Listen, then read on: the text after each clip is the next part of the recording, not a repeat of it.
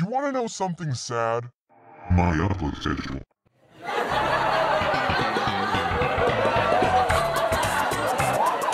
When I moved out and was all on my own for college, I was feeling a little lonely and homesick. So one day I decided, hey, I'm going to get food that I used to almost eat every day and got for free for over a year. I was going to pay full price for it.